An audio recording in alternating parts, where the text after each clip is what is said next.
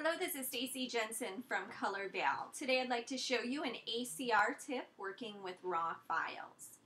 So we have an image in RAW that we would open and normally just do a quick edit and drag into Photoshop to finish with our other adjustments. The quick changes that you need: contrast, clarity, sharpness, anything else. And say you're just going to quickly open it.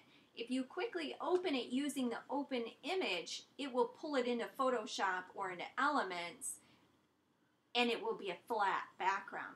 If you hold down your Shift key, you will then open it as an object. So we're going to hold that down and click that. It's going to open it up, and it makes it a smart object.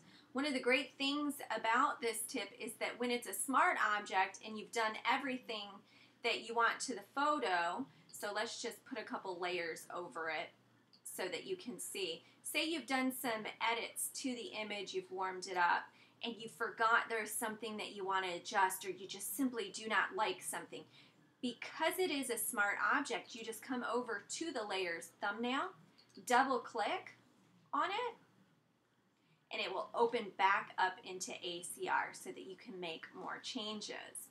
And then you make these slight adjustments. So we're going to warm it a little bit, come in and click OK. Now we've made another adjustment to the layer, the Smart Object layer, the RAW file. You possibly then don't even need the layers that you do or have already done. Maybe you turn them down a little bit.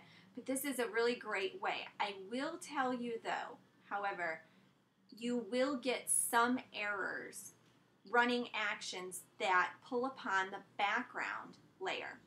In actions, a lot of times the action is built pulling the background layer of the photo and making a duplicate copy, such as sparkly eyes, smooth skin, anything else that your action developer will have done to it. So you will not be able to use this technique for all of those, but I just wanted to show you a great way to still be able to control the ACR NEF file or RAW file for you Canon users, being able to toggle back and forth between Photoshop and the original pull of the file, which was ACR. So I hope that this helped you. Please come join us at colorvalactions.com for more tips.